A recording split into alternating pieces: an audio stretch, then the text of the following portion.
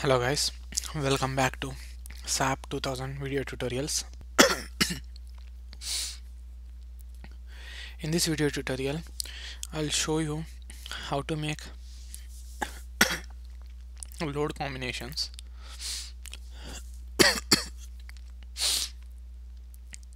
So I have opened SAP already, and once I go to file, I'll select new model.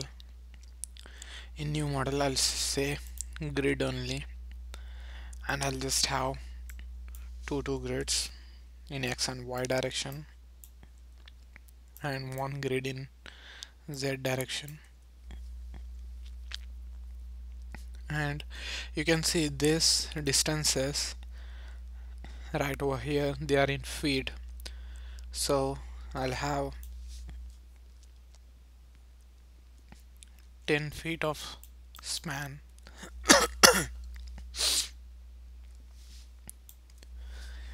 and this will be my origin. I'll select OK. So as you see, I have a grid over here. I'll just draw a simply supported beam and I'll show you how to make the load combinations.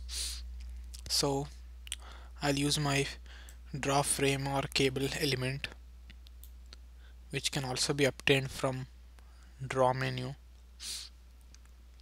Once I go over here, I'll select the grid point.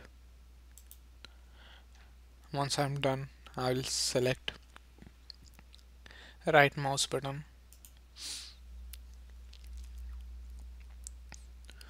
Now that I have drawn my frame element, I'll define first my materials. I already have one material in here, A992 grade 50 steel.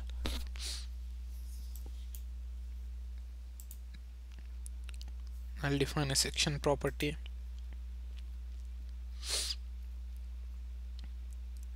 I'll import a new property. I'll import a high section or W section.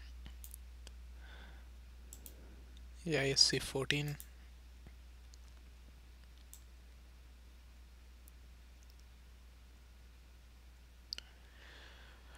I'll have W12 by 30. The properties of W12 by 30 are highlighted. Everything, flange, web thickness, section properties, area, section modulus, radius of gyration, everything. Once you're done with that, you select OK. Then you have load patterns. So in here you can there is already a dead load pattern. You can add live load pattern. Live load, I'll say live, self weight multiplier will be 0. I'll say add new load pattern. Then I'll have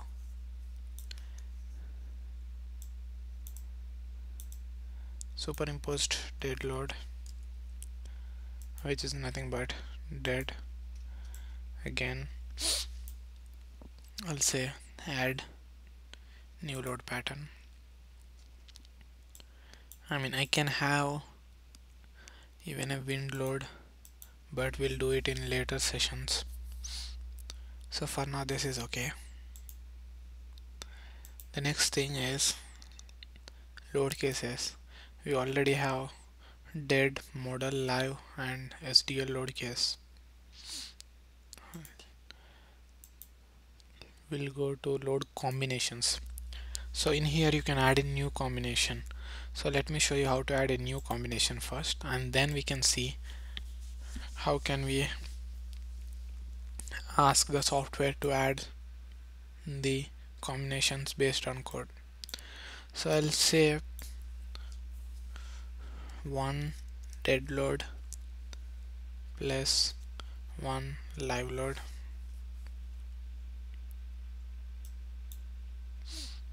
So add,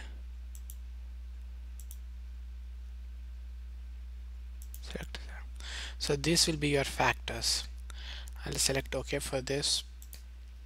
Then I'll add another one, which will be 1.2 dead load plus 1.6 live load.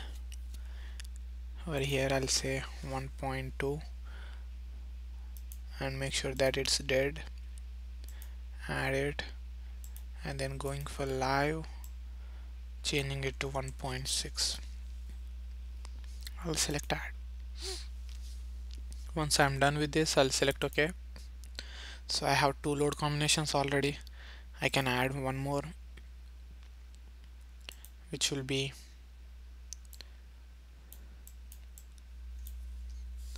one dead load plus one live load plus one SDL. It will be nothing but one dead load combination plus one live load combination plus one SDL combination. I can do this way, or I can add one dead load, one live load, and one SDL. I'll select OK. I'll add one more combination of just dead load plus SDL. A dead load plus SDL. I'll say dead, add, and then I'll add one SDL.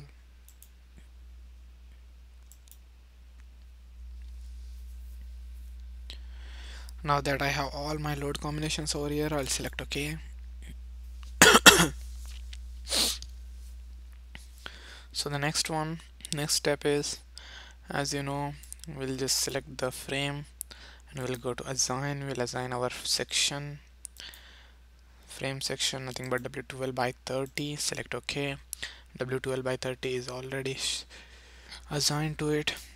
We can come to 3D view and go to set display options. Make sure extruded view is turned on so that we can see our member. Coming over here, you will select your end node point, go to assign,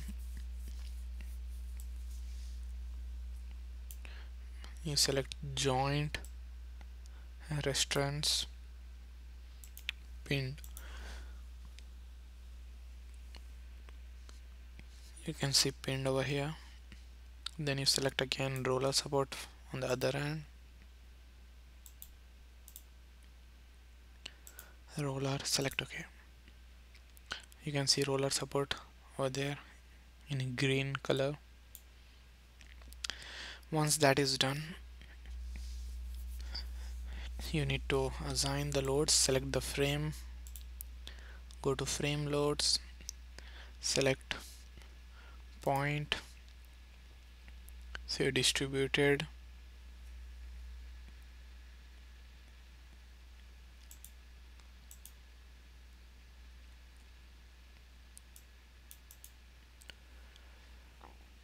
I'll say live load in gravity direction, and I'll make sure it's like 5 kips.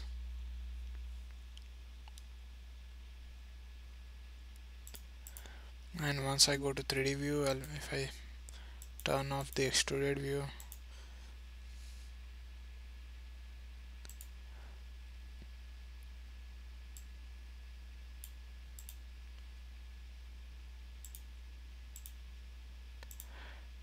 yeah, over there I see 5 kips load, but since I need it in the center, what I'll do is I'll go to assign, I'll say frame loads, point load. You see there's 5 over here. I'll say that as 0, and I'll put a distance of 0.5 and put 5 kips in the middle.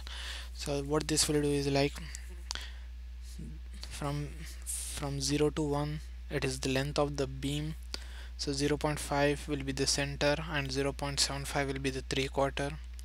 So at 0.5 I'm putting 5 kips load. I'll select OK. So as you see, it's in the center right now. Again I'll select the frame, I'll assign distributed loads, and dead load will be 200 PLF. I'll select OK. So right now it's showing just the live load, as you can see over here, live as defined. Then I'll select the frame load again.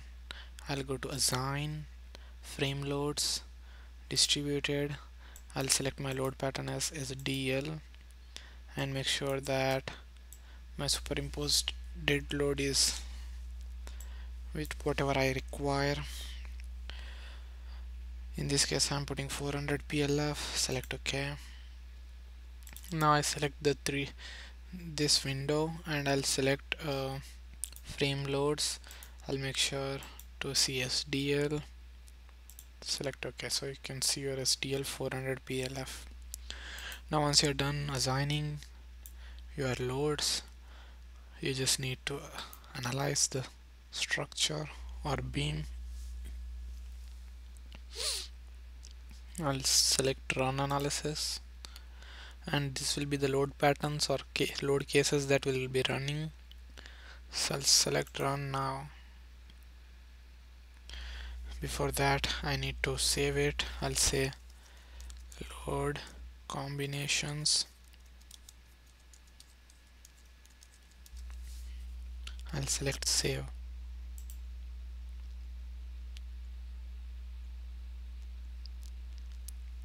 So you can see your deformed shape in here, and you can choose your combination for whichever you want, for whichever combination you want to see the deflection.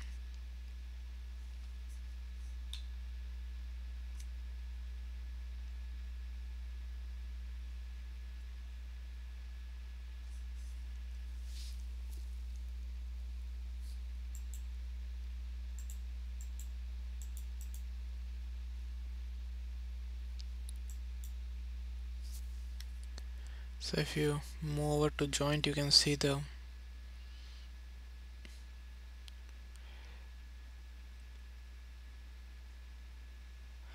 deflection. Let me go to XZ, and next I'll see